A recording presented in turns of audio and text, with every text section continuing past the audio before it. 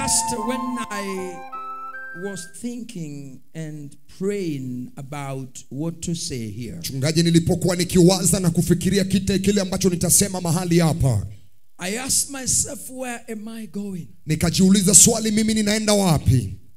And I remembered this is called the house of faith. Nikakumbuka hii inaitwa nyumba ya imani. Hallelujah. Hallelujah. Allow me to congratulate all of you for supporting this vision. Niruhusu niwapongeze nyote kwa kusimama na maono hii. It is not easy to believe a man who comes into your life with a Bible and tells you, I am preaching the gospel of Jesus. Will you come and hear? Sio rahisi kumwamini mtu ambaye anakuja na Biblia akuambia ninahubiri habari za Yesu, njoo unifuate. You have done yourself good. Nyinyi mumejifanyia vizuri.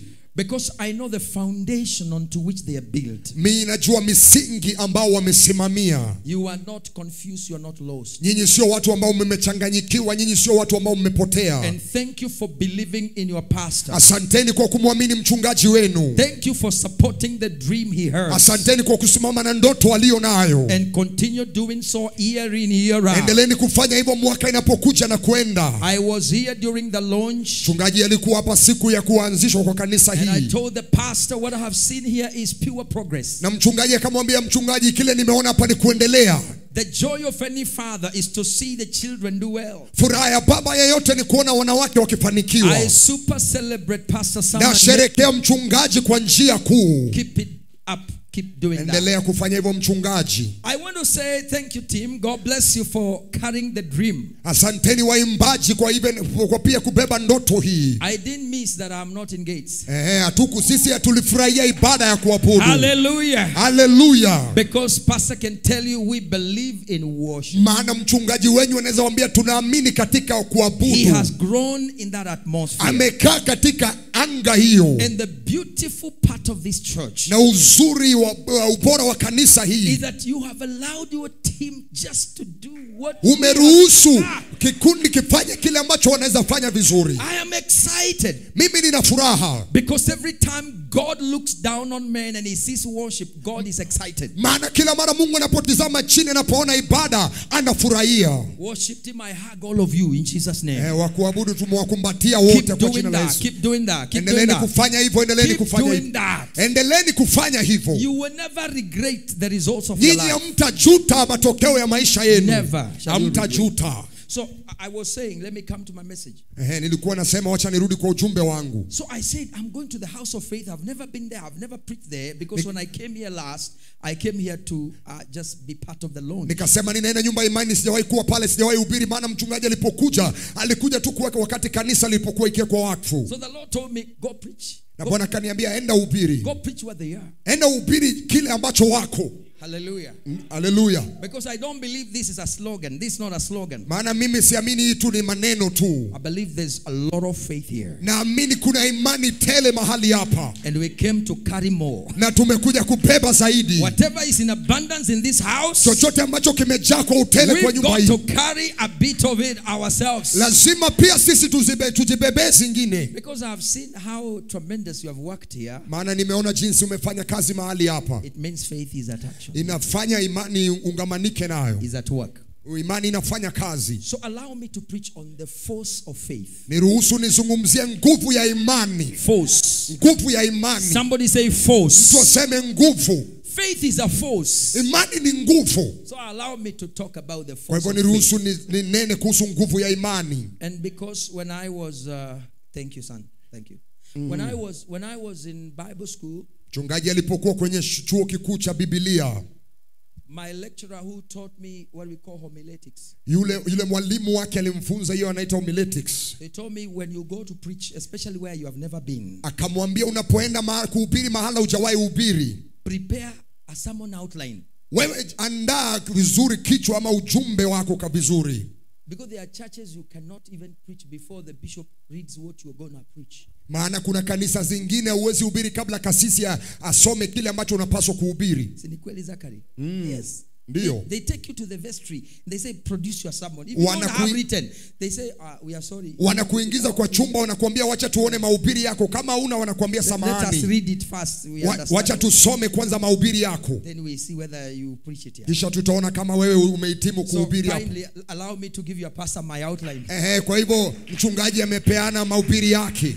It's not that I'm under any law. Sio yuko chini ya sheria. I know he believes in me, he trusts what I'm going to say, but it's important. Anaamini mchungaji, anaamini kila ambacho mchungaji anasema, lakini muhimu to share with him kushiriki pamoja naye what I'm about to preach. Kile ambayo tuko tayari kuhubiri. So allow me to just say this. Niruhusu niseme hivi.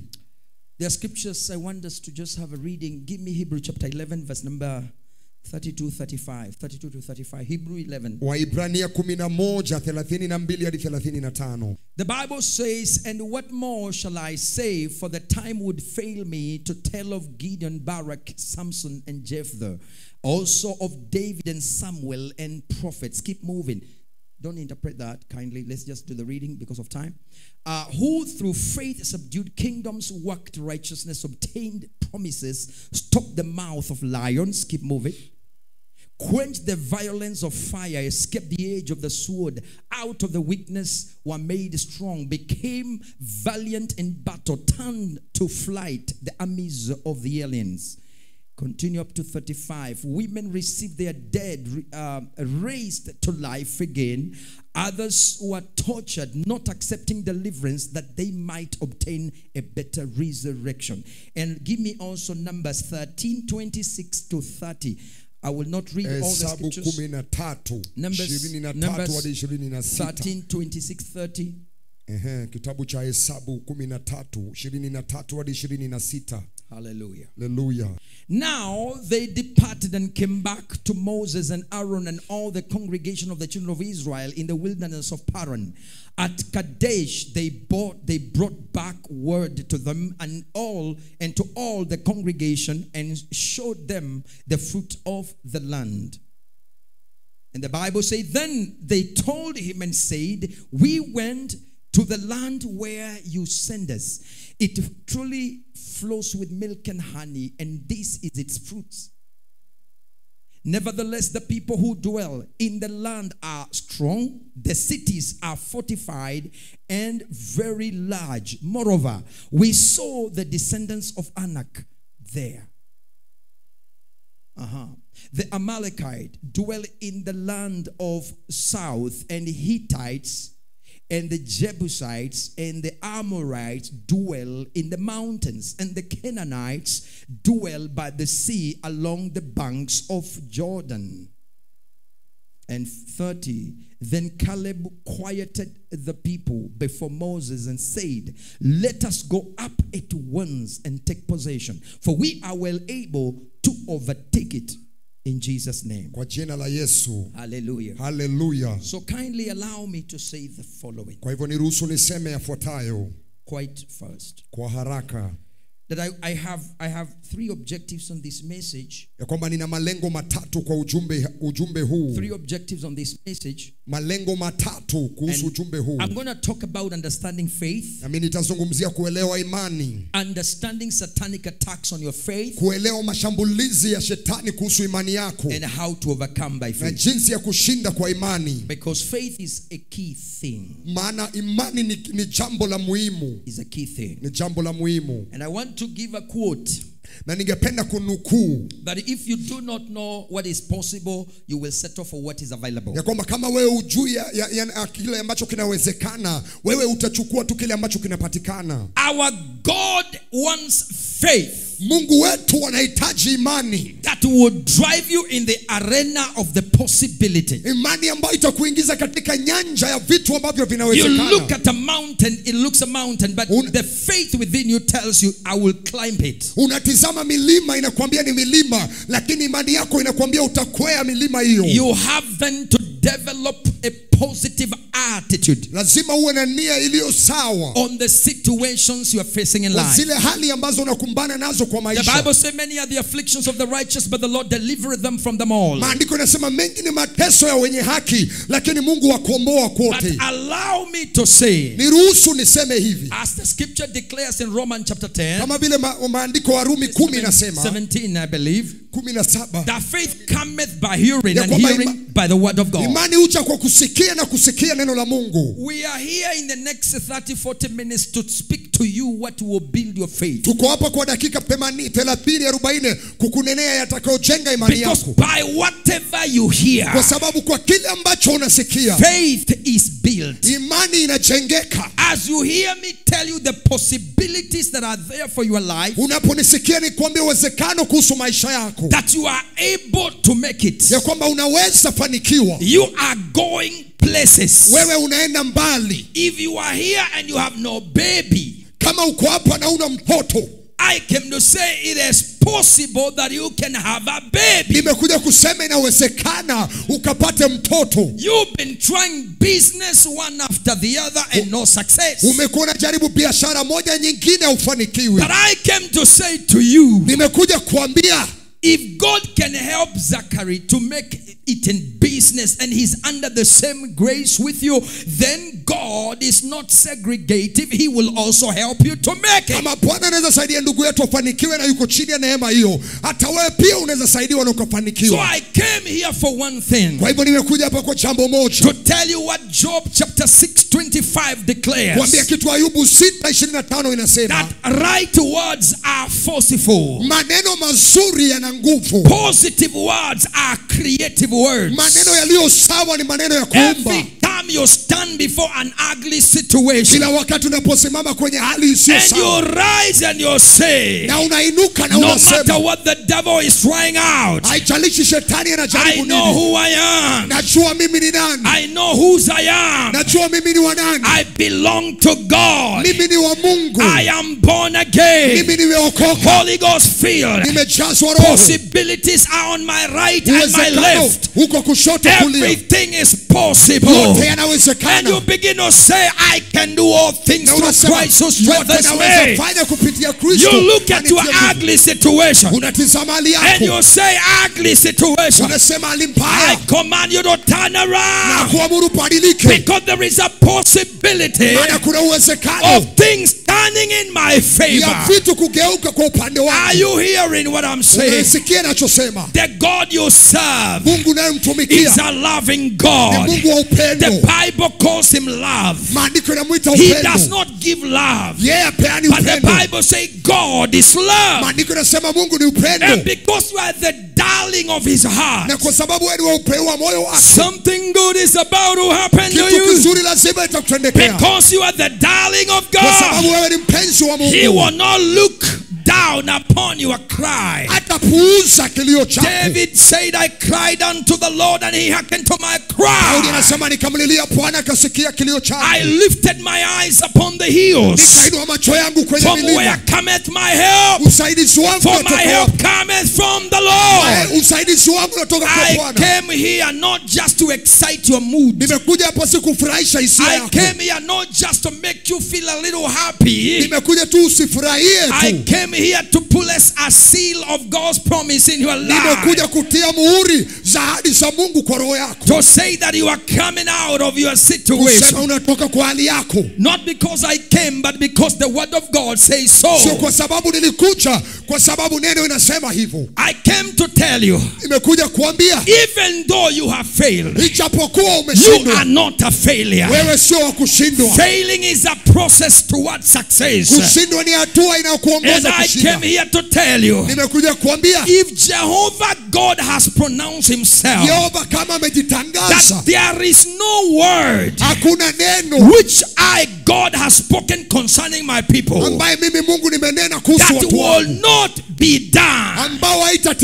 Every single good word, every kingdom promise ever made by God for me, towards me, he has said it will not fail. It will not fail. It will not fail. I say it will not fail. The word of God is true. It is founded founded on your faith. Imewekwa kwa misingi ya imani If yako. you can believe it, Kama utaiamini, you can see it. unaweza iona. If you can see Kama it, unaweza iona, you can have it. unaweza If you ipokea. can have it, Kama unaweza you ipokea, can live it. unaweza ishi nayo. Hallelujah. Haleluya. That is who you are. Huyo ndio wewe umefanyika. Born to win. Umezaliwa kushinda. Anointed for your generation. Umetiwa mafuta kwa kizazi chako. Lifted by the Spirit of the King of Glory. Umeinuliwa na Roho mfalme wa Put utukufu. into a place. Umeinuliwa mahali pa juu. And the Bible says, I have been elevated. Maandiko yanasema nimeinuliwa Into a place kwa mahali where you are able to look at your enemy like this. mahala unaweza tazama adui yako hivi. Somebody say amen. Na mtu aseme amina. Somebody say amen. Mtu aseme amina. I love this God. Napenda Mungu huyu. I love this God. Napenda Mungu huyu. Because he's a good and faithful God. Maana ni Mungu mwaminifu na ni Mungu mzuri. Isaiah declares Isaia anatangaza in 50 verse number 4. katika Isaia 50 The mstari wa Lord 4. has given me the tongue of the Bwana learned, amenipa kinywa cha wasomi that I should know ya kwamba nikajue. Ndiyo how nikajue to speak a word in season. jinsi ya kunena neno kwa msimu wake. I declare carelessness of our lips shall never be found near us again. Natangaza maneno ya bure yatapatikana kwa vinywa vyetu. Saying nimekwisha mimi ne Davida. You are not finished. Wewe hujakwisha. You are not finished. Wewe hujakwisha. We've got to know Lazima tujue what to say, when to say, how to say it. kile tunapaswa kusema, wakati wa kusema na jinsi ya kusema. Because the devil has always looked at what you say to Maana put you shetani down. anatizama kile umesema kushusha chini. So Isaiah said, the Lord has given me the tongue of the learned, Bwana amenipa ulimi wa wasomi, that I should know how to speak. ya kwamba nijue jinsi ya kunena. Listen to me, child of God. Nisikize mwana wa Mungu. When you know how to speak, Unapojua jinsi ya kuongea, that is when you begin to demonstrate your faith. hapo ndipo unaanza kudhihirisha imani. From days before, Kutoka tangia mwanzo, faith has never been quiet. imani haijawahi nyamaza. Faith has never been silent. Imani haijawahi tulia. Are you hearing me? Unanisikiza? From time before, Kutoka nyakati za kale. look at Caleb and Joshua, we read here. Tizama Kalebu na Yoshua tumesoma. They went and spied the land. Wakaenda wakachunguza They mji. saw the land. Wakaona mji. They were 12 men. Walikuwa watu 12. Each man representing a whole family, a whole tribe of Na kila Israel. mtu mmoja akiwakilisha jamii ya Israeli. 10 men Watu 10 went ahead wakasema, to say we are unable. wakasema sisi We hatuwezi. are weaker. Sisi ni wadhaifu. We are like grasshoppers. Sisi kama nzige. The land is good, yes, but we are not able to possess. Nchi ni mzuri lakini hatuwezi miliki. Listen to me. Nisikize. Caleb was listening. Kalebu akawa Joshua anasikiza. was listening. Yoshua anasikiza. Men of faith most of the time speak last. Watu wa imani daima unena mwisho. They wait for the fools to talk their foolish. Wanangoja wapumbavu wanene upumbavu wao. Then they step in. Kisha waingie. Because they who know their Maana God, wamjuao the Mungu wao. Bible says they shall be strong. Maandiko nasema watakuwa wenye nguvu. And they will do Na mighty watafanya exploits. mambo makuu. So listen to me. Kwa hivyo nisikize. Caleb and Joshua waited. Kalebu na Joshua wakasubiri. And their season came. Na msimu wao And ukawadia. they said, come and take the floor. Can you tell us, what did you see? Musa akamwambia John mtuambie nini mliona huko. And they began. Na wakaanza. We went. Tulienda. We reached. Tukafika. We arrived. Tukafika pale. The land Nchi. is beautiful. Nchi ni nzuri. It is flowing Inatiririka. with milk Na maziwa. and honey. Na asali. And the people Na watu pale. are big. Ni wakubwa. Ni They are mazito. sons of Anakim. Ni wana wa Anaki. But hear me. Lakini As sikizeni. little as we are, Jinsi tulivyo wadogo. as small as we are, Jinsi tulivyo wachache. as weak as we look, Jinsi tulivyo wadhaifu. we are well able. Tunaweza. The mouth and the tongue of the learned. Midomo na ulimi ya walio wenye hekima. You need to learn the language of God. Lazima ujifunze lugha ya Mungu. The language of God. Lugha ya Mungu. Siku moja nilihubiri kanisani pasa. Nikaambia watu, Mungu akiteleza ulimi akuite mwanamke, hiyo neno haiwezi rudi. The easy part ni hiyo wewe kubadilika saa hiyo hiyo. Mungu anasema, excuse me, your brother, you are man. Wewe ni ndugu, wewe ni The ndugu. moment he say woo, even Wakati, before he say woman, wakati tu ulimi uteleze useme mwanamke. God has no mistake. Mungu ana makosa. The moment mistakes hear God, they correct themselves. Wakati makosa yanasikiza Mungu yanajiweka sawa. So if God calls you Muhindi, you turn color now. Mungu akisema wewe ni Muhindi unabadilika saa hiyo hiyo. Woe to you if God will speak a word and you continue remaining the same. Ole wako kama Mungu atanena na uendelee kubakia hivyo hivyo. He says he has given you the tongue of the learned. Anasema amekupa ulimi wa wenye hekima. Learned people, there is a way they talk. Wenye hekima kuna jinsi unavyonena. Number one, Ya they kwanza, think before talking. wanafikiria ama wanawaza kabla kuongea. So they don't diarrhea words. Wow. They construct statements. Wao hawamwagi tu maneno, wanapanga maneno yao. Learned people are rational thinkers. Watu wa hekima ni watu ambao wanapima, wanafikiria vizuri. They weigh what they are about to say. Is it making sense? Wanapima kile ambacho wanasema kama italeta maana. Because Kwa sababu faith is foolishness. imani ni upumbavu. Because listen, Nisikize. if God tells you pass here, Mungu akikwambia pita hapa and there is a wall, na kuna ukuta pale, you don't turn to God and you tell God, you know, God, wewe umgeukie Mungu mwambie wewe Mungu, there is a wall here. kuna ukuta hapa. Terrible mistake. Makosa hiyo. What you should do, like Abraham, Kile ambacho unapaswa kufanya kama Abrahamu, you say, God, you said I pass here. unasema wewe Mungu umesema nipite hapa. You said here. Unasema hapa. You said I pass here. Wewe Mungu umesema nipite Go, hapa. I said pass there. Sio pale nipite hapa. Wewe unasonga. Fike pale. Let the wall behave the way it will behave. Wacha nyuta ikue vile itakuwa. Most of the time the wall will not move. Mara mengi nyuta haitasonga ama itabomoka. Why? Kwa nini? Because what you had Kwa sababu kile ambacho ulisikia was the word, ni neno, and you acted. na wewe ulitenda neno hilo. But this wall will not move because you had the word. Ukuta huu utasonga kwa sababu wewe ulisikia neno. This wall Ukuta huu will give you way itakupa njia because you will go into your spirit. kwa sababu utaingia kwa roho yako. Mix the word Uchanganye neno hilo with the force of faith. na nguvu ya imani. Look at the wall. Utizame ukuta huu. Say, I carry in me an authority. Na useme nimebeba ndani yangu mamlaka. My God said I pass here. Mungu wangu anasema nipite hapa. Advise yourself and give me way. Wewe unyuta nitengeze njia. Ndio. It was not easy for the children of Israel when they were going around the walls of Jericho. Haikuwa rahisi wana wa Israeli walipokuwa wanazunguka nyuta ya Yeriko. God said it. Mungu alisema, But it took them 7 days. lakini kawagharimu siku 7 Walking, doing the same wakiwa thing. wanazunguka tu. Doing what they did yesterday. Wakifanya kile walifanya jana. Today. Wanafanya leo. Tomorrow. Wanafanya kesho. The following tomorrow. Kesho kutwa. The tomorrow of the tomorrow of tomorrow. Kesho ya kesho. Until the 7th day. Paka siku ya 7.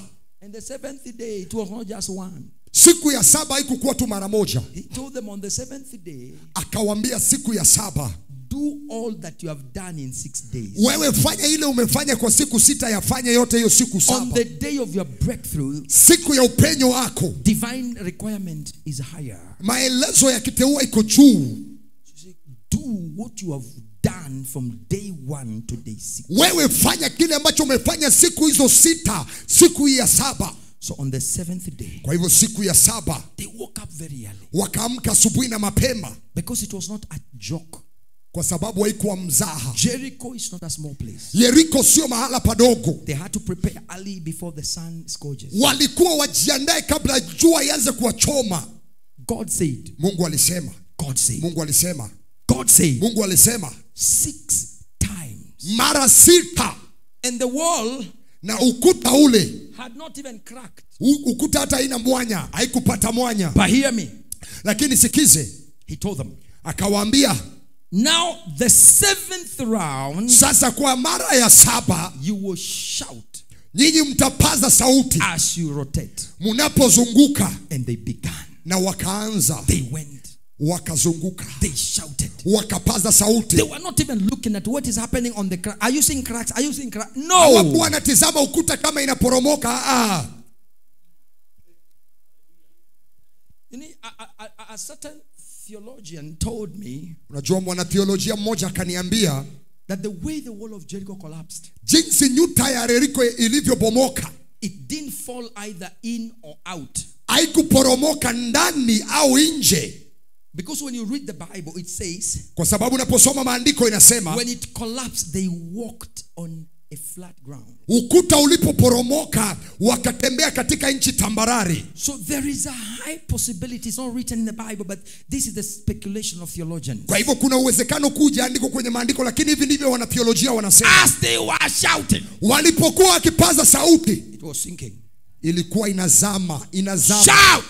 Paza sauti. Shout! Unapaza sauti. Inazama. Let me tell you somebody. Wacha nikwambie mtu. There are some demons that will not go until you know how to shout for joy for your God. Mapepo yataondoka mpaka upaze sauti kwa Mungu wako. God will make a way. Mungu atatengeza njia. But you need to shout, my sister. Lazima upaze sauti dada. God will make a way. Mungu atatengeza njia. But brother, hear me. You have to respond to God. Ndugu nisikie, lazima ujibu mwito wa Mungu. Hebu nisikie kelele za shangwe hapa. Hallelujah. Hallelujah. Hallelujah. Ni moja tu watu wanakuanga wangwana. Hataenda kwa ile inaitwa chumba cha kuzalisha.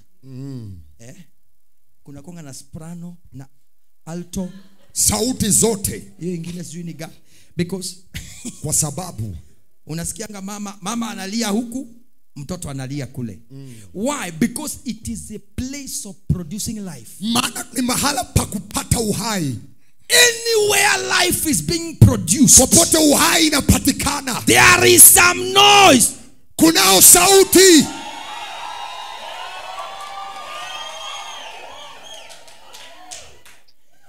Oh God. Bwana. Anyway, sasa nisipomaliza hii injili utaendelesha uko nayo. Because when my time is catching up with me. Okay, listen to this. Nisikize sasa. The Bible says in 1 Corinthians chapter 2 verse number 13 that these things we also speak. Andiko nasema vitu hivi pia tunanena. Korintho wa kwanza. Not in words which man's wisdom teaches. Sio kwa maneno ambao hekima ya wanadamu inafunza. But what the Holy Spirit teaches. Lakini kile ambacho Roho Mtakatifu anafunza. And he's saying comparing spiritual things. Akasema kulinganisha mambo ya kiroho with the spiritual. Na vitu vya kiroho. Let me tell you one of the most super spiritual thing that God has put in your life. Wacha nikwambie mambo moja kuu ya kiroho Mungu ameweka kwa maisha yako. And I told people this and maybe sometimes people here they believe that. Mara mengi naambia watu, pengine mtu anasikia pande hii natokea pande hii. Somebody shout after me, say words. Tuseme maneno. I don't like your energy. Can somebody shout words? Words are spirits. Are spirits. Okay, now that you know, let's sasa unajua sasa hivyo. Say words are spirits.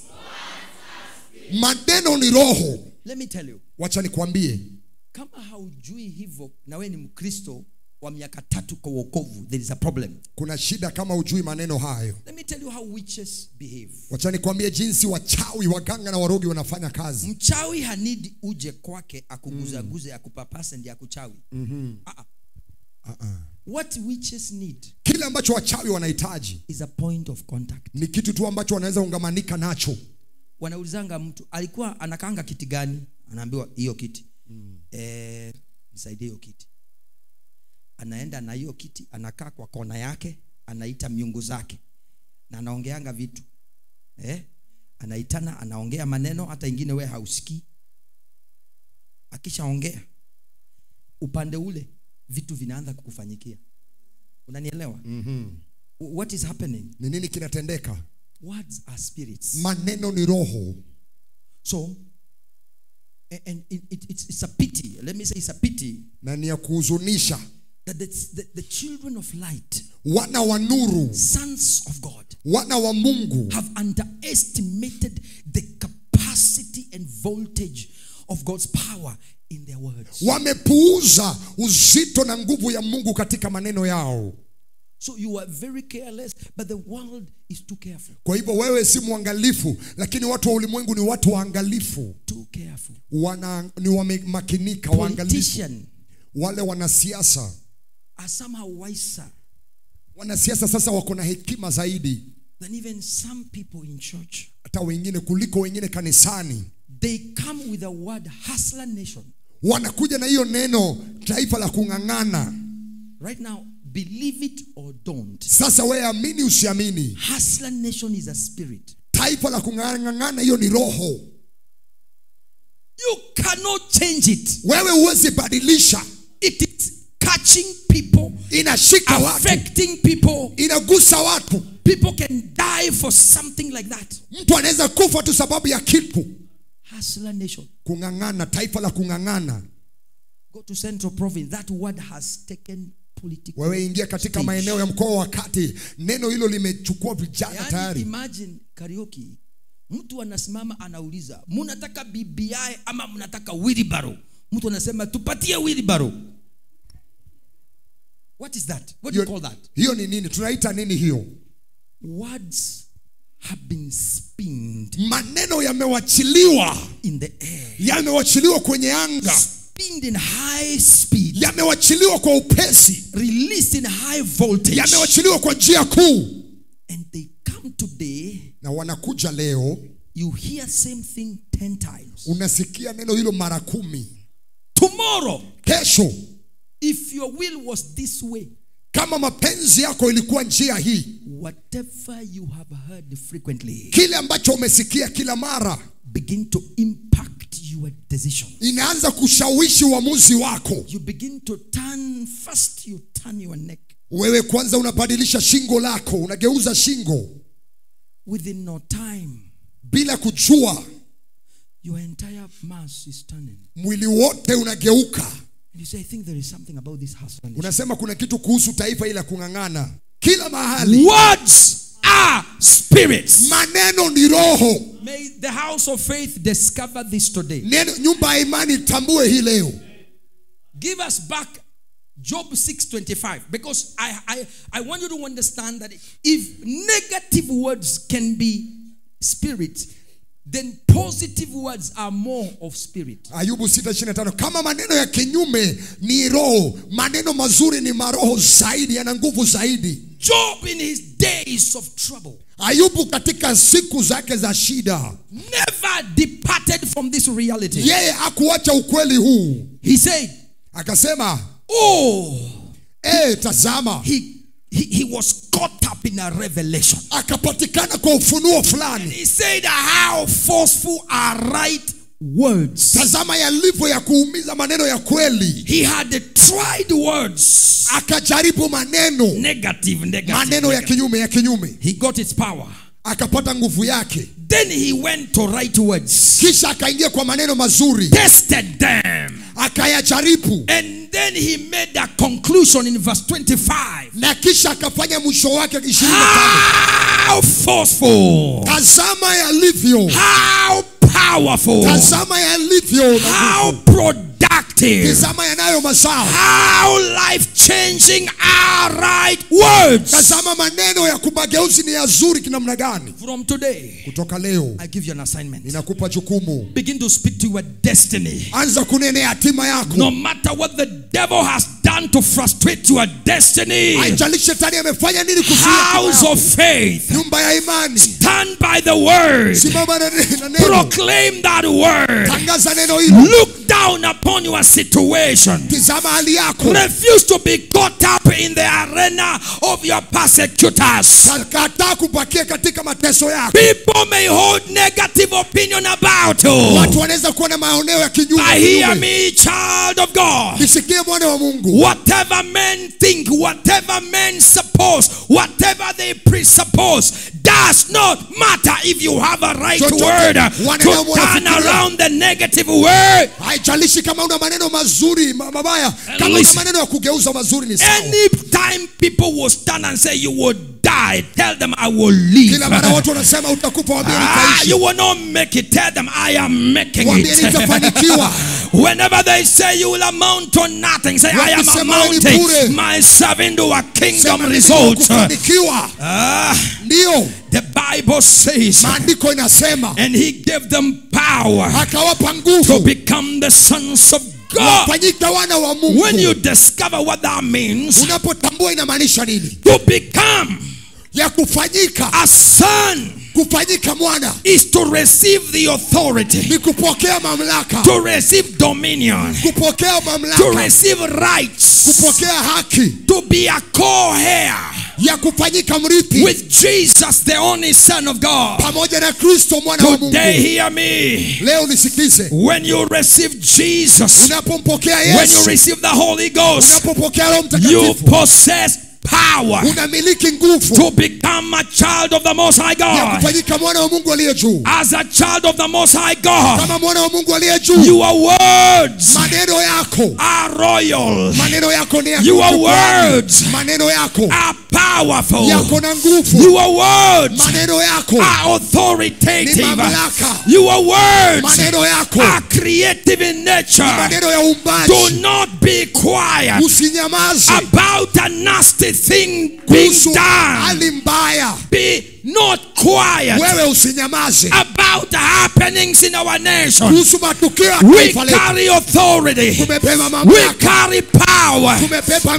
nguvu, carry dominion. tumepewa We mamlaka, carry authority tumepewa mamlaka upon your tongue. juu ya ulimi There wako. is power Kuna nguvu, of life. nguvu ya uhai, There is power kuna nguvu, of death. nguvu ya But I mauti. make a choice. Lakini How mambo forceful are right words. tazama maneno I will mazuri, speak positive. nitanena mambo I will mazuri, proclaim positive. Nitangaza I will maneno mazuri, declare what I believe. nitatangaza Whether I see it or not, I will speak as I hear. nitanena I will jinsi nasikia, declare as I see in the spirit. nitangaza jinsi Roho People anasema. may see differently. Watu wataweza ona People tofauti, may think differently. watu wanaweza ona But I am tofauti, hearing differently. nasikia I am tofauti, seeing differently. naona vitu tofauti. Whatever I believe, Chochote naamini, whatever I believe, chochote naamini, whatever I believe, chochote naamini, that I will say, hivyo that nitanena, I will speak, hivyo that nitanena, I will declare, hivyo I will nitatangaza, say, nitasema I am healed. niko I ponywa, will say, nitasema I am blessed. nimebarikiwa, I will say, nitasema I am highly super favored. nimepewa I will kibali, declare, the nitatangaza Lord is my shepherd. Bwana ni mchungaji I wangu, shall not want. sitapungukiwa, I will declare, I nitatangaza can do all things naweza fanya mambo through yote Jesus Christ kupitia Kristo who Yesu strengthens me. anipae I nguvu. will declare,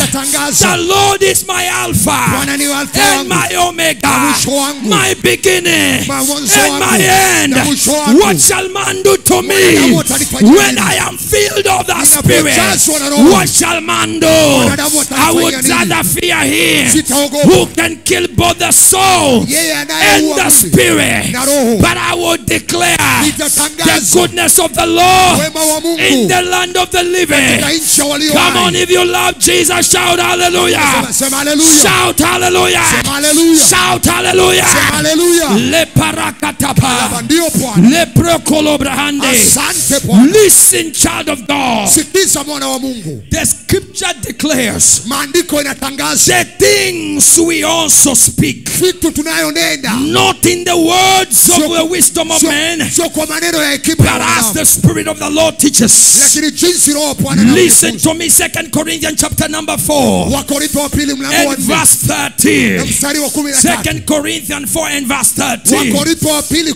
Listen to what God is declaring. Sikiza kile Bwana And anatangaza. since we have same spirit of faith, Jinsi tulivyo ule roho wa I imani. thank God I'm in the house of faith. Nashukuru Bwana niko kwa nyumba ya What imani. makes a man is the spirit of a man. Kile ambacho kinamfanya mwanadamu ni roho ya What mwanadamu. makes this house to be a house of faith is the spirit of faith. Kile ambacho kinafanya nyumba hii iwe nyumba ya imani ni roho wa And the imani. scripture says, and since we have seen, we have the same spirit of faith according to what is written. Jinsi tumeona tuko na roho wa imani jinsi ilivyoandikwa. The Bible says, I believed, Maandiko yanasema nikaamini, and therefore I spoke. kwa hivyo nikanena. We also believe, Pia tumeamini, and therefore speak. na kwa hivyo tunasema. Come on, be not quiet. Wewe usinyamaze. Whenever Jehovah has said something Yehova anaposema jambo concerning your life, katika maisha yako, never ye be quiet. wewe But usinyamaze. I decree and declare, Natangaza, I shall say as it is, nitasema jinsi I shall ilivyo. pronounce as it is. Nitatangaza jinsi When God ilivyo. says, I will bless you Bwana akisema and nitakubariki, multiply you, nitakuzidisha. I rise on the scripture. Ninainuka na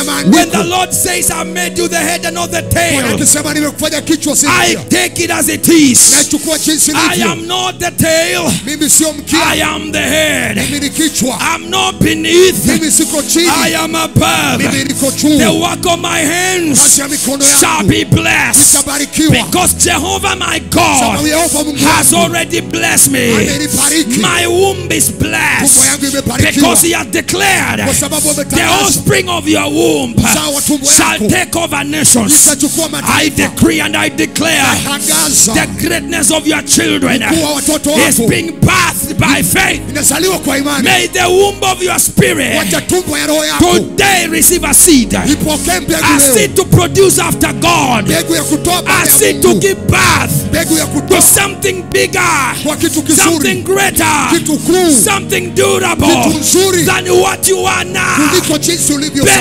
Better children are being born. Watoto wazuri Great wanazaliwa, men are being born. watu wakuu May wanazaliwa. the Lord impregnate you today. Wanakupe mimba May leo. somebody be pregnant of the word. Tupokee mimba ya neno. Somebody receive the word. Tupokee neno. Receive fertilization Pokea kitu of the kizuri supreme word of the living ya God. neno la Mungu iliyo That kuu. from today Kutoka leo you are beginning to nurse pregnancy. unaanza kuza mimba yako. People may not see it Watu wanaweza watakosa kuona because it's only 1 month old. kwa sababu ni mwezi mmoja. People may not see it Watu wanaweza kosa kuona because it's maybe 3 weeks old, kwa sababu pengine juma tatu, maybe 2 months old. pengine ni miezi mbili. But I came to advise you, Lakini nakuja kuambia that thing is growing. kitu hiyo inakuwa, It is growing. inakuwa, It is growing. inakuwa. After the first trimester, Baada ya msimu wa you are kwanza going to the second trimester. unaingia msimu wa It pili, will begin to manifest. itaanza kutirika. People can never hide the seed of God. Watu hawezi ficha mbegu ya Mungu. When the seed time has come, Mbegu you cannot hide it. hauwezi ficha, Makalabasoto. hauwezi ficha, Embre kasalibrohosa. hauwezi ficha, You cannot hide hauwezi ficha what God has planted. kile Mungu amepanda. You may try to behave like you don't have it. Unaweza kaa kama unajifanya ni kama una. You may put a, do you call it corset? You may put Unaweza a corset. jifunga, unaweza jifunga hiyo mimba isionekane. Tie the pregnancy. Ufunge mimba hiyo But isionekane. what to you? Ole wako. Every day that goes is counting. Kila siku anahesabu. The thing inside of you is living Kitu liyo ndani yako inaishi and is growing. na inakuwa Sooner or later, kwa muda tu.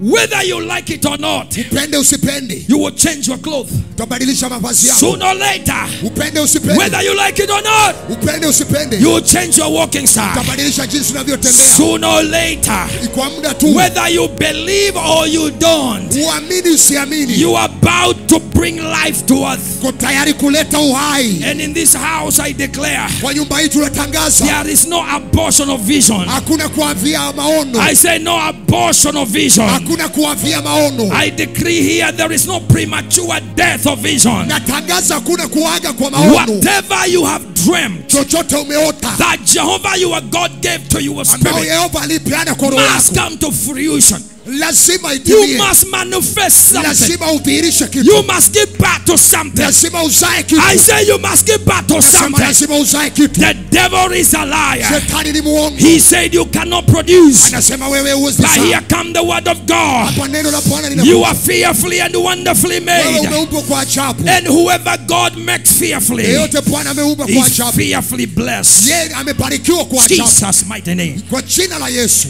Have your seat. Tukae. Have your seat. Tukae. Listen to me. Nisikize. I don't know sometimes how to. You know, I have not even started preaching. Pastor can Ndio tell bado you. hata mchungaji hajaanza kuhubiri. My sermon, you can see it's not even. Eh, We have not started objective one. Ujumbe bado hatujaanza, malengo hatujaanza. I'm laying foundation. Nimeweka tu misingi. Because I know I'll be invited again. Kwa sababu mchungaji ataalikwa tena. So I will not finish what I started. Kwa hivyo sitamaliza kile ambacho nilianza. But let's just for a few minutes look at what is faith. Kwa dakika chache wacha tutazame imani ni nini. Utakuwa na maandiko haya usijali. But hear me. Nisikize. By simple definition. Kwa kuelezea tu kwa njia rahisi. Let's understand what is faith. Wacha tuelewe imani ni nini. Number one, faith is an invisible force that releases visible results. Ya kwanza, imani ni nguvu isiyoonekana inayowachilia vitu vinavyoonekana kwa njia ya nguvu. How many have ever seen a tornado? Wangapi wameona hiyo mawimbi inaitwa tornado, mawimbi hiyo? A powerful wind. Mawimbi hiyo ya nguvu inaitwa tornado. What you see is what is happening, but you cannot tell the color of wind. Kile ambacho unaona ndicho kinatendeka, lakini huwezi elezea rangi ya mawimbi. It is an invisible force. Ni nguvu isiyoonekana That when it passes, ambayo inapopita, you can only see the results. wewe unaona tu matokeo. That is what faith is. Hiyo ndiyo imani tunaelezea imani. La pili, faith must be alive for it to function. Imani lazima iwe hai ndipo utende matendo. Faith does not function. Imani iliyokufa haifanyi matendo. Dead faith does not move. Imani iliyokufa haitembei. Dead faith doesn't speak. Imani iliyokufa haineni. 3. La tatu, faith is the voice of your conviction. Imani ni sauti ya ushawishi wako. What is it that convicts you? Ni nini kimekushawishi? What drives you? Ni nini kinakuongoza? That becomes your faith. Inafanyika imani yako. So faith, kwa hivyo imani, is the voice of conviction. Imani ndiyo sauti ya ushawishi in a believer's life. katika maisha ya muumini. 4. La nne, faith is the partnership of humanity with the divinity for establishment of possibility in the earth. Imani ni ushirika wa kiungu na wanadamu kutimiza ya kiungu ulimwenguni. Partnership. Ushirika. Come here. Ndio, njoo. He's stand there. He's human. Yeye ni mwanadamu. I'm divine. Mimi ni kiungu. Put a joint. Wameshikamana pamoja. Then we begin to do things. Kisha tunaanza kufanya mambo. Divinity and humanity. Kiungu na utu. Conjoined by faith. Yote yameshikamanishwa pamoja na imani. So where God goes, kwa hivyo mahala Mungu anaenda, human goes. Mwanadamu anaenda. What God does, kile ambacho mwanadamu anafanya. Mwanadamu anafanya. God wants, kile ambacho Mungu anahitaji. Human wants. Ni kile ambacho mwanadamu anahitaji. Thank you. Asante. That's the reason we say, hivyo ndio sababu tunasema faith, imani is the glue ni ile ya kushikanisha that brings human ambayo inaleta uwanadamu and divine na kiungu into partnership na wakuwa na ushirikiano for establishment of possibilities here on earth, ya kuleta kudhibitisha uwezekano ulimwenguni. For with God, kwa sababu na Mungu, all things are possible. Yote yanawezekana. And for without faith, na pasipo na imani, it is impossible to please God. Haiwezekani kumpendeza Mungu. So when you begin to understand that concept, kwa hivyo ukianza kuelewa jinsi inavyofanya kazi, you believe, unaamini, you act, unatenda, and the results na matokeo become visible. Yanafanyika ya kuonekana. Number 5, faith is a living force connected from a living word of the living God to produce a living imani ni nguvu iliyoishi, iliyoungamanishwa pamoja na nguvu neno la Mungu iliyoishi ili kuleta matokeo iliyoishi. Ina uhai. Is living force, nasema ni nguvu iliyoishi uhai, connected to the living word, iliyoungamanishwa na neno lio una uhai of the living God, ya Bwana Mungu aliye hai, to produce living proofs, ilete matokeo yaliyo hai, testimonies, ushuhuda that people hear and see, ambao watu wanaona, wanasikia na kuona. begins, yanaanza at faith. Yanaanza na imani. 6. La 6. Faith is the acceptance of spiritual responsibility. Imani ni kule kukubali majukumu ya kiroho for the achievement of practical impossibilities. Kwa kutimiza yasiyowezekana. Hallelujah. Hallelujah. They needed wine, but Jesus told them to pour water in pots. Walihitaji mvinyo, Yesu akawaambia wamimine maji kwenye mitungi. Jesus did not teach them faith. Yesu hakuwafunza imani. He helped them to demonstrate faith. akawasaidia kudhihirisha imani hiyo. So when we say faith is acceptance of spiritual responsibility. Kwa hivyo tukisema imani ni kukubali majukumu ya kiroho. Jesus said, go fill all pots with water. Kwa sababu Yesu akasema nendeni mjaze mitungi yote na maji. At that level it was okay. Kwa wakati huo ilikuwa tu ni neno, ilikuwa sawa. They just did it. Wao wakamwaga, wakaanza kujaza mitungi na maji. They came back. Wakarejea. Jesus, we have done it. Wakasema Yesu, tumemaliza. And he asked them, what are you doing? What are you waiting? Go serve. Yesu akawauliza mnangoja nini? Endeni mpe watu. High table. Take to the prince. Endeni mpe wageni wa heshima. And that's where the problem began. Na hapo ndipo shida ikaanza. Jesus, these people are waiting for wine. Yesu, watu hawa wanasubiri mvinyo. You tell us to serve water. Wewe unatuambia tupeane maji. How? Itakuwa vipi? Na kwanza sio bottled water, sio dasani, sio maji ya chupa, ya nyungu. Ni maji imewekwa kwenye mtungi ama nyungu. Jesus said, I said, go serve. Yesu akawaambia, nendeni mkawape watu. The mother came to them and he said, quiet, whatever he tells thee, do it, don't question. Mama ya Yesu akawaambia, mnyamaze, kile ambacho amewaambia fanyeni, msiulize. So look here. Kwa hivyo tazama hapa. So divine responsibility begins here. Jukumu ya kiroho inaanzia hapa. Where you fetch water, mahala unateka maji, is water. Unateka maji kama maji. But in your mind, lakini kwa mawazo yako, you believe, unaamini it is wine. Ni mvinyo. And comfortably, na kwa urahisi, and boldly, na ujasiri, you go to the high table. Wewe unaenda kwenye meza ya wageni. Knowing what you have drawn is water. Wewe unajua kile ambacho umebeba ni maji. But you have a responsibility to obey because the master has said. Lakini uko na jukumu ya kutii kwa sababu mwalimu amesema. When God, wakati Mungu observes obedience, Mungu anapotizama utiifu mixed with acceptance of responsibility, ikiwa imechanganywa na kule kukubali majukumu, the miracle happens. Miujiza inatendeka. Not between the porch and the high table. Sio katikati ya tumtungi na meza kuu pale. Because you can come too far. Kwa sababu unaweza fika mbali, but don't deliver. Lakini wewe usifaulu. The real miracle, miujiza kuu, happened. Miujiza ilitendeka wakati huu. At the moment, wakati tu of turning the pot. Wakati wa kuanza kumwaga maji. The jar. Kujaza ile mitungi. And you don't even want to look because you're going to be surprised. This is a king waiting for a wine. Wewe hutaki hata kuangalia ukimwaga kwa sababu mfalme anaweza kuwa anangoja mvinyo. Wewe unaangalia kando. It was red. Ilikuwa imegeuka, imebadilika mvinyo. The miracle, miujiza, happens ikatendeka when you go all the way. Miujiza inatendeka wakati unakamilisha, unaenda mpaka mwisho. All the way. Wakati unatenda mpaka mwisho wa jambo. Remember the 10 lepers. Kumbuka wanaukoma 10. 9 of them, wanaukoma 9, didn't go all the way. Hawakufika, hawakuenda mpaka mwisho. And Jesus said to the one who went all the way. Na Yesu akamuuliza yule ambaye alikamilisha safari hiyo, your faith, imani yako, has made you whole. Imani yako imekuponya kikamilifu. Another day, siku nyingine, I will preach about the wholeness.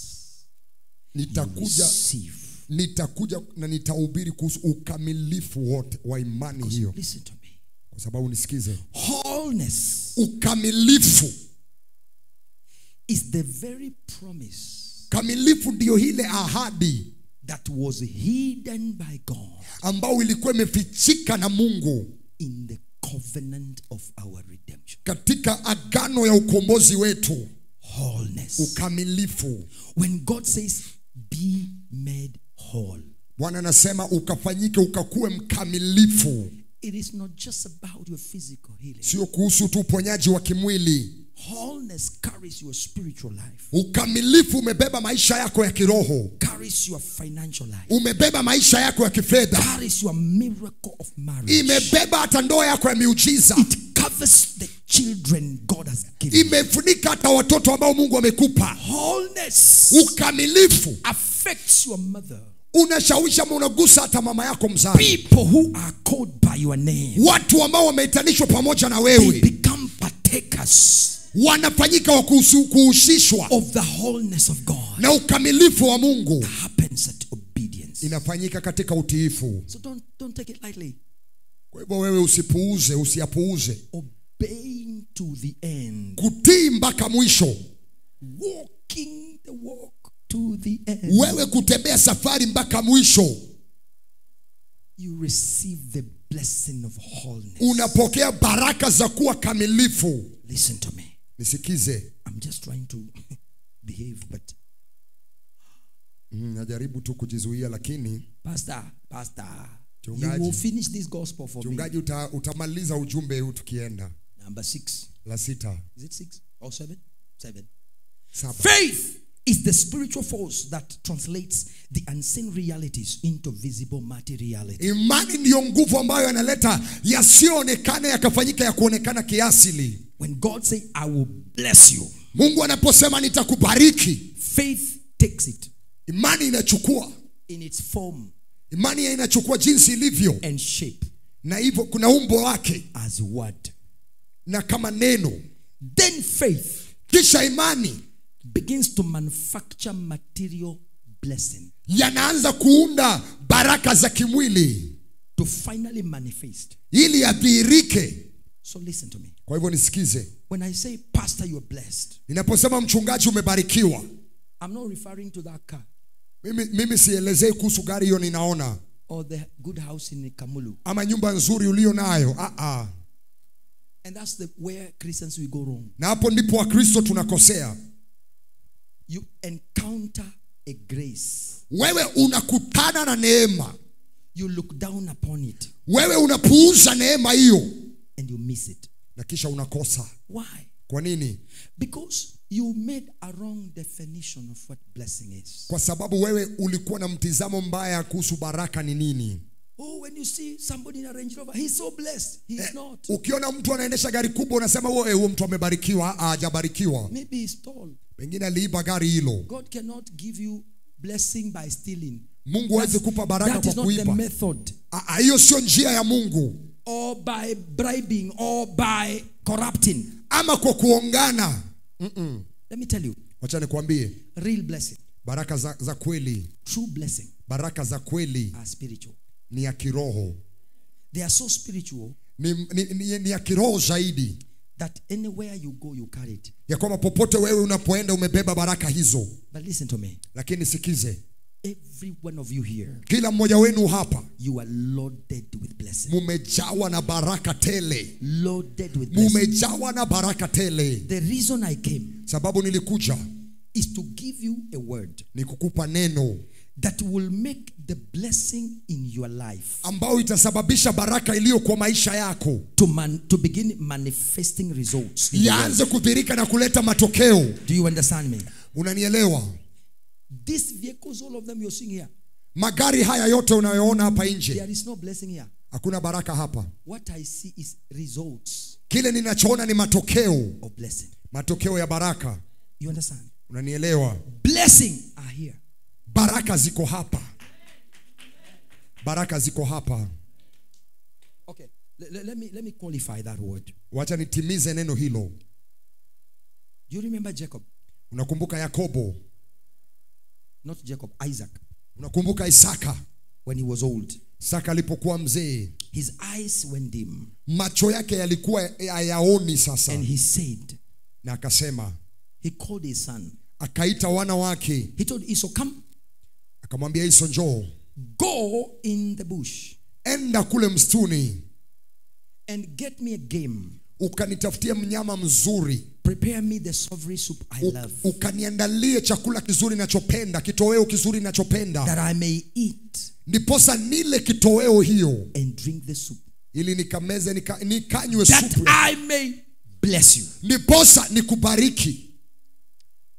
So did you see any land and houses exchange? Je, uliona biashara ilifanyika ya kununua gari ama ardhi? Did you hear Isaac saying, okay, hii shamba kutoka hapa paka huko is yours and this from there? Wewe uliona biashara ya kupeana magari au mashamba? Did you ever read that? Ulisoma hiyo kwa maandiko?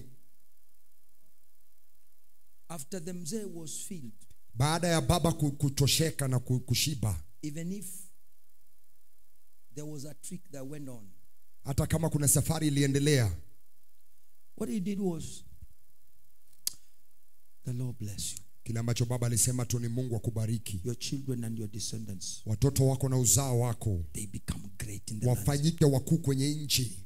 What he did was spoke the word. Kile ambacho alifanya ni alinena neno tu. And by now you know words are. Na sasa unajua maneno ni roho. So when he spoke the words, Kwa hivyo alivyonena maneno hayo, now words which are spoken out of love and faith, maneno yaliyonenwa kutoka kwa upendo na imani, they go out there yanaenda kule in the atmosphere of life, yakiwa yamebeba na yamejawa uhai. they begin to collect everything that you are missing in life. Maneno hayo yanaanza kukusanya yote ambayo umekosa kwa maisha. And that's the reason why Na hiyo ndio sababu some things were spoken over your life 5 years ago. vitu vingine vilinenwa juu ya maisha yako miaka 5 iliyopita. You forgot. Wewe uliyasahau. But the words are still busy working. Lakini maneno bado yanayachambua, yanayatafuta. One day, siku moja, you will receive the shock of life. Wewe utashangazwa. Because it will arrive. Maana yatafika. It will arrive. Yatafika. It will arrive. Yatafika. The moment it arrives, wakati tu itafika, that's the time people will say you are blessed. No, you are blessed long time hapo ago. ndipo watu wanasema umebarikiwa. Hapana, ulibarikiwa kitambo. What has happened is the manifestation of that blessing that has been working to bring materiality into reality. Kile kimetendeka ni udhihiriko. Baraka hizo ndio yamedhihirika sasa. Are you hearing? Unanisikiza? That's why we are saying Niposa tunasema faith, imani, is that which brings the realities into materiality. Imani ndio yanayoleta ya kweli yakafanyika ya kutimizika. The reality is that you are blessed. Kweli ni kwamba umebarikiwa. Materiality is that you can now show and people can see with the naked eye. Kule kutimizika ni ya kwamba unaweza onyesha na watu wayaone kwa macho ya nje. Let me just do 8. And faith is the force responsible for clarity of vision. Imani ndiyo hiyo nguvu inaleta maono yawe waziwazi, yakadhihirike. You will never see clearly until you believe. Wewe hutaona waziwazi mpaka utakapoamini. Number 9, faith is believing the incredible, daring the unthinkable, and doing the impossible. Imani ni kuamini yasiyowezekana, kujaribu yasiyowezekana. Do not fear today. Wewe usiogope leo. Dare it. Jaribu. Stand out and say, I will do it. Simama na useme nitajaribu. Come what may, I will do it. Haijalishi nitafanyika, nitajaribu. Nobody died trying. I will do it. Hakuna aliyekufa akijaribu, nitajaribu. It is daring. Ni kule kujaribu. The unthinkable. Kujaribu yasiyofikiriwa. People don't just copy paste others. Watu tu hawaigi wengine. It's good to learn from people but become yourself. Ni vizuri kujifunza kwa watu, lakini wewe jifanye wewe, kuwa wewe mwenyewe. And faith functions at the frequency of grace. Na imani yanatendeka tu kule palipo na neema. To every single man of faith, kwa kila mtu wa imani, grace was apportioned. Neema alipewa To function with faith. atembee na imani hiyo. And that's why, Ndiposa, for instance, kwa mfano, I am a man of faith. mimi ni mtu wa imani, But I am not graced to be a pilot. lakini sijapewa neema ya kufanyika rubani.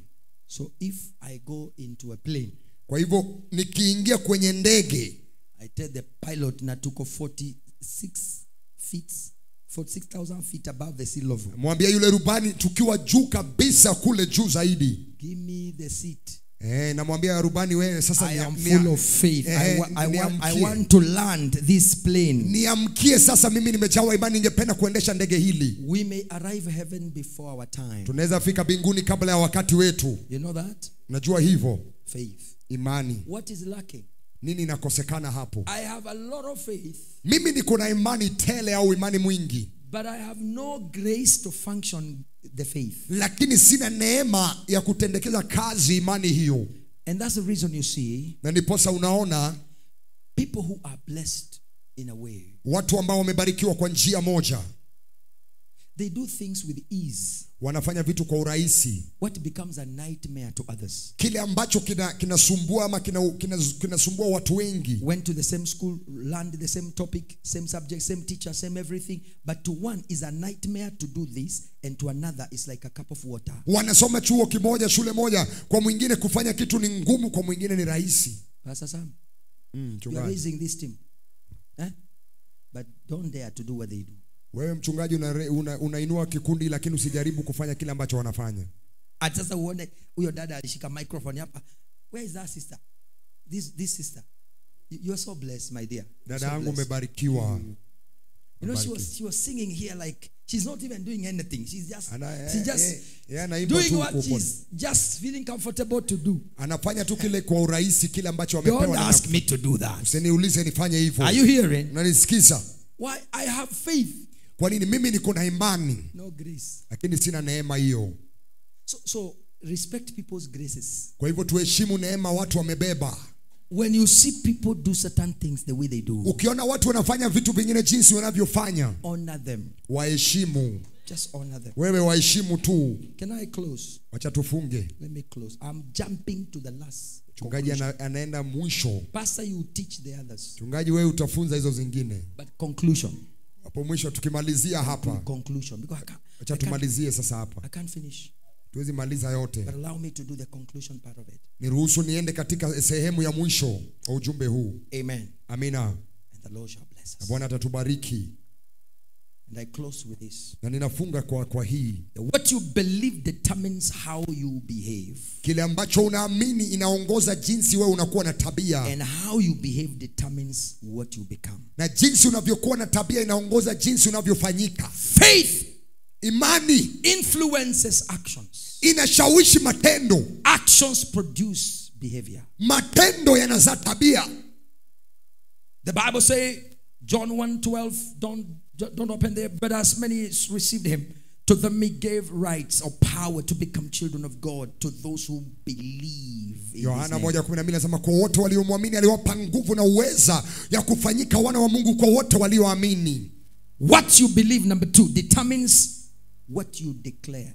La pili, kile ambacho unaamini inaongoza kile ambacho unatangaza. When you meet people who say, I cannot keep on going telling people I'm born again, I'm born again, I'm born again. Why tell people I'm born again? Born again is in me. Unapokutana watu nasema mimi siwezi kienda nikiambia watu nimeokoka, wokovu iko ndani yangu.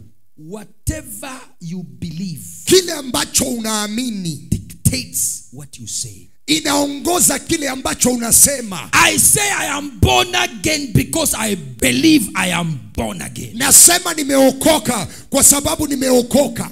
Nimeamini. What now you declare determines what can be cleared for you.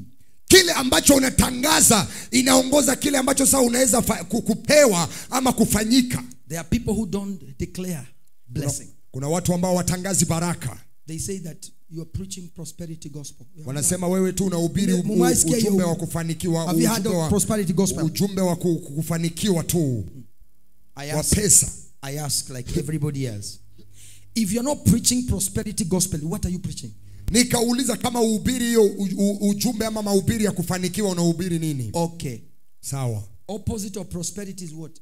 Kinyume ya kufanikiwa ni nini? Poverty. Sina umaskini. So this side we have poverty, this side we have prosperity. Kwa hivyo upande huu tuna umaskini, upande huu tuna kufanikiwa. I come here in House of Faith and I tell people I'm not a prosperity gospel preacher. So what am I? Ninakuja hapa nasema mimi sio mhubiri wa kufanikiwa. Mimi ni nani? Mimi ni mhubiri wa. You cannot exist in the vacuum. You either, life is in duality. Hauwezi kaa kwa utupu, maisha lazima uwe mahali. You either left or you are right. Ni heri uwe kushoto au kulia. You are either woman or man. Uwe mwanamke au uwe mwanaume. You are either schooled or unschooled. Uwe msomi ama usiwe msomi. Are you with me? Je, tuko pamoja? So you are either believing in prosperity or poverty. Heri uamini kufanikiwa ama uamini umaskini. So before you judge people, these are prosperity gospel, ask yourself, who am I? Kabla wewe kutoa maoni useme huyu ni wa kufanikiwa, jiulize mimi ni nani? Mimi ni wa gani? Pande gani? Hallelujah. Hallelujah. And that's why we read in 2 Corinthians chapter 4:13, and since we have same spirit of faith according to what is written, I believed and therefore I spoke. We also believe and therefore speak. Ndiposa tuko na hiyo roho na tukaamini na ndivyo hivyo tunanena.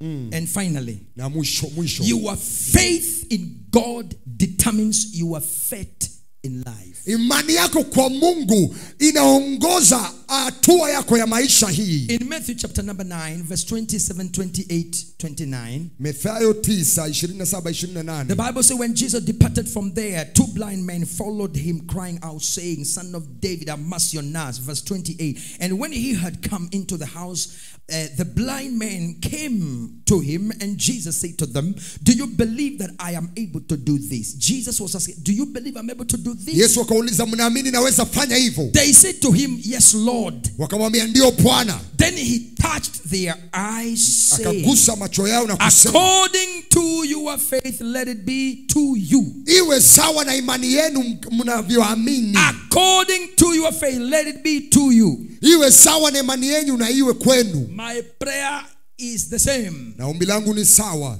That whatever you believe, chochote unachoamini, creates your fate. Yanaumba maisha yako ya mbele. Believe you would die poor, poor shall you die. Amini utakufa maskini, utakufa maskini. Believe you are good for nothing shall you be. Amini wewe ni bure, utafanyika bure. Your belief determines your fate in life. Imani yako inaongoza maisha yako. So from today, kwa hivyo kutoka leo, before you believe every useless whatever, kabla kuamini yote ambayo ni ya bure, interrogate what you are told carefully. Chunguza kile ulichoambiwa kwa uangalifu. Okay, I don't know here. Mimi sijui hapa. But me, I live my life. Kile mimi naishi maisha yangu. I got AstraZeneca vaccine. Mimi ama mchungaji alipata hiyo shindano ya COVID inaitwa AstraZeneca. Mimi huyu nahubiri. Mchungaji huyu anahubiri hapa, alidungwa shindano hiyo. Kwanza ngapi? Alidungwa shindano 2. Maybe here there are people who believe that hiyo kitu kiwekwa wewe kufa. Watu wana imani pengine tofauti. What you believe determines your fate. I will not die before my time. How many believe so? Ngapi wanaamini hivyo? Premature death is not my portion. Mauti ya haraka sio sehemu yangu. But like Paul, I will not blame you for believing what you have believed. Kama Paulo, sitakulaumu kuamini kile ambacho unaamini. Do not interfere with a man who does not believe in eating meat. Wewe usishughulike na mtu ambaye haamini kukula nyama. But don't condemn me if I eat meat. Lakini wewe usinihukumu nikikula nyama. So for me, vaccine is in the system. Shindano hiyo iko ndani ya mwili. If you have not received it, kama wewe hujapata shindano hiyo, you are still a Kenyan. You are blessed, going to heaven. Guni, are you here? Unanisikiza? And you will not die wewe by COVID. Hautakufa kwa ugonjwa wa corona. Na wale mmepata sindano, msiende kuthreaten wengine, mimi niko safe, mimi niko covered. You are not covered. Wewe hujafunikwa. So let us remove fear. Wacha tuondoe uoga. There's a lot of things going out there in the social media, and when you read, you begin to shake where you are seated. Kuna vitu vingi vinaendelea kwa mtandao, unaposoma unaanza kukua na uoga. So if you have the injection in your body, kwa hivyo kama una shindano mwilini, I came for you. Nimekuja kuambia, we are going to live. Tutaishi. We will not die. Hatutakufa. No evil shall befall your door. Hakuna uovu utakaribia mlango wako. And if you don't have injection, kama una shindano, corona will not kill you. Corona haitakuangamiza. You will live to see the salvation of God. Utaishi kuona wokovu wa Mungu. So don't condemn those who have not. Don't condemn those who have. Wewe usihukumu wale ambao wana shindano, usihukumu wale ambao hawana shindano. People did as they were convicted. Watu walifanya jinsi walivyoshawishika. Your faith in God, imani yako kwa Mungu, determines your fate. Inaongoza hatima yako. It's not the injection, the vaccine that determines. No. Sio shindano, sio dawa ndio inakuongoza. I want you to stand on your feet. Ningependa usimame kwa miguu yako. In Jesus' name. Kwa jina la Yesu. Amen. Amina. Hallelujah. Hallelujah.